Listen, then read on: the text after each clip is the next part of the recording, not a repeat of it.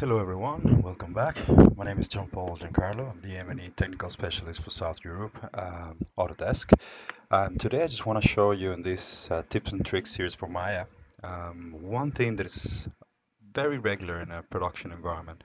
So I just received the file, right, from a coworker, and even though I can see the texture. When I go look at the texture, it's actually not pointing to my hard drive, but it's pointing to C users Obert or desktop, which is the guy who textured this particular asset here.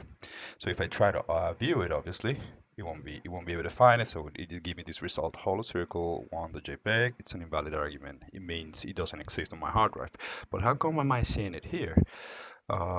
If it's not on my hard drive, that's something that it will make you wonder.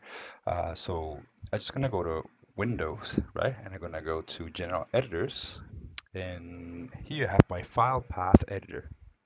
So if I come here, you see I got 96 resolve. Why is that? Because this texture actually exists on my disk. Okay, so it exists on my source files. So because I'm pointing it to my mail file, um, in my local hard drive, which is going to be here in my D, my content, and I'm going to go to Maya. I do have a workspace.ml, so that's why Maya is able to resolve all these issues. But what if I wanted to send this to the farm? See, what's going to happen is that if the Maya or um, the render node is not going to be able to find this particular texture, and it's going to render back a black texture, pretty much. So on error, you get a black object or a black material. So you have to be very careful, and you have to check every single texture before you send it to a farm. So what do I have now? So what I want to do, I have a script, right, which is very famous, which is named File Texture Manager. So File Texture Manager out of the box it won't work in Maya 2017 because of the mental ray nodes. So you have to go into your Notepad, or I'm using Notepad++, and change all the mental ray files to just a regular file. So I'm just gonna do a F search and replace for mental ray textures, right? And I'm gonna replace it for file, and then I'm gonna do replace all.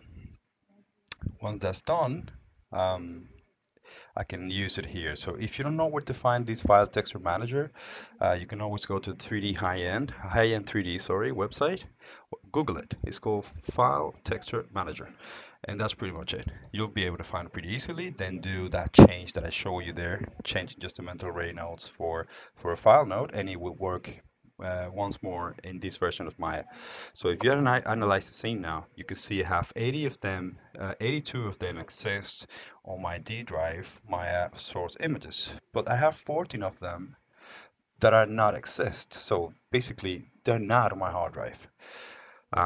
So what I'm going to do, I'm going to select all of them, and then I'm going to set a target directory, which in this case I already have it done. So it's the Dreadnoughts Content 2017 source images. And what am I going to do? Because all my files are already there, I'm just going to set the path. But if you don't have them in there, you can basically copy the files into that particular folder where you keep all your source images. And once that's done, you just set the path. So see, once I've done that, my job is finished, and it's asking me to refer to the script editor for more details. Well, I know I've done it. So how do I know it's done it? I can analyze the scene file textures once more. So if I do that, you can see now I have 96 textures pointing to the right directory. So 96 of them exist on my hard drive. So if I come back here and I go to the color and I do view texture, now it's showing it to me because it can find it. So that's pretty much it for these tips and tricks, guys. So I hope you enjoy this one, and well, I'll see you next time.